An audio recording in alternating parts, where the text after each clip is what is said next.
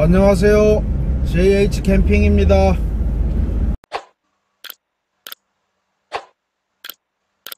오늘은 궁평항으로 차박 캠핑을 가고 있습니다. 오늘 토요일이라서 사람들이 또 많아서 캠핑 장소가 있는지 한번 알아봐야 되겠습니다. 궁평항 수산물 직판장에 잠시 나왔습니다.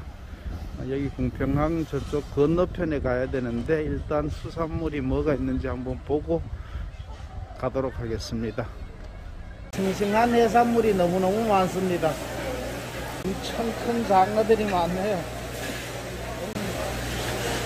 자, 꽃게를 한 마리를 여기 모둠면인데 35,000원씩이네요 와, 킹크랩.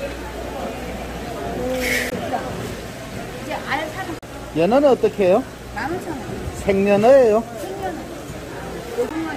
이건 얼마요? 10,000원. 병어는 10,000원. 하나에 얼마씩이는가요? 오빠 요거 25,000원만 주세요. 저는 안 먹어요. 이건 대하철인가 봅니다. 새우들이 많은가 보니까.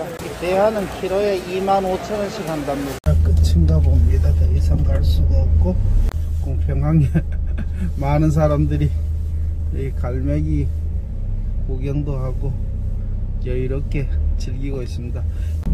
오늘은 궁평항 유원지가 목적지인데 궁평항 유원지에 보니까 사람들이 굉장히 많이 있습니다. 그래서 거기에 들어갈 수 있을지 일단 들어가 보도록 하겠습니다. 여기는 궁평항 유원지가 아니고 궁평 유원지입니다. 물론 궁평항은 항입니다만은 우측으로 가는 게 좋을지 좌측으로 가는 게 좋을지 모르겠습니다. 좌측으로 이렇게 들어가야 될 것 같습니다. 우측으로 가면은 지금 궁평 관광지 조성 공사를 하기 때문에 그쪽에서는 캠핑을 하거나 차박할 수 있는 곳이 없습니다. 들어갔다가 자리 없으면 다시 또 나와야 됩니다.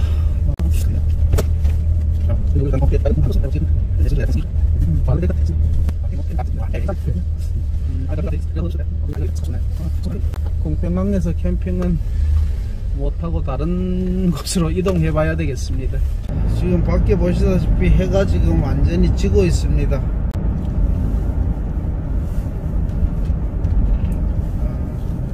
빨리 가서 일몰을 궁평 유원지에 갔다가 자리가 없어서 여기 탄도항으로 들어가 봅니다. 여기도 자리가 있으려는지 없으려는지는 모르겠습니다만 지금 현재 시간이 5시 21분입니다 해가 거의 다 떨어져 가고 있습니다. 일단 저 앞에가 일몰을 잡을 수 있으려나. 일몰이 멋진 일몰인데 일몰인데 구름이 끼어서 지금 이렇게 보입니다. 이제 해가 지고 있습니다. 탄도항에 지금 물이 많이 올라와 있습니다. 원래 계단에 물이 없는데 지금 물이 굉장히 많이 올라와 있네요. 그래서 배도 지금 둥 떠 있습니다. 저기 캠핑 금지라고 이렇게 되어 있는데도 불구하고 여기 보니까 여기서 차박 텐트 치고 캠핑하고 있습니다. 탄도항의 밤 야경입니다. 차로 한번 쭉 둘러봅니다. 탄도항에서 지금 캠핑하고 있는 사람 우측에 전부 지금 캠핑하고 있습니다. 주차장인데 저는 제1주차장 쪽에 한번 가보도록 하겠습니다. 우리 동네 종량제 쓰레기 봉투입니다. 오늘 캠핑 장소가 없어서 집에 갈까 생각하다가 겨우 자리를 잡았습니다.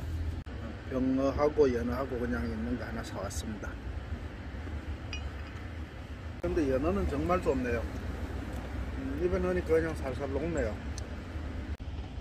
근데 오늘은 그래도 그렇게 춥진 않네요.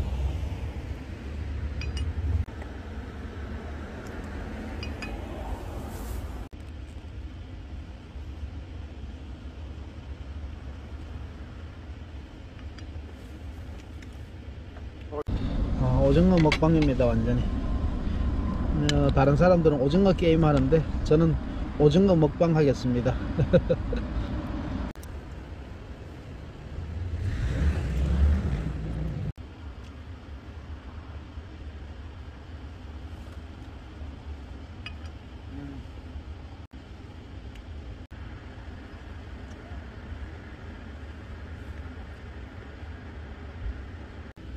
실제로 이거 총각김치입니다.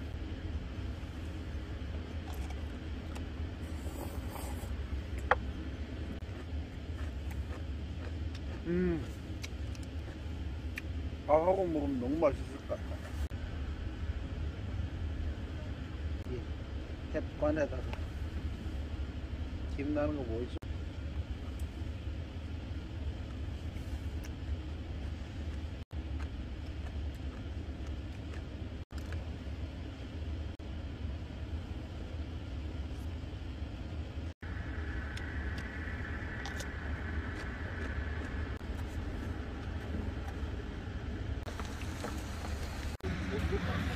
밤의 야경이 너무 아름다운 탄도항입니다. 화장실을 통해서 이렇게 쭉 좌측 우측 아침 해가 밝게 이렇게 떠버렸습니다. 벌써 좀 늦게 일어났더니 저는 이렇게 있는데 차도 뭐 별로 없습니다. 주위에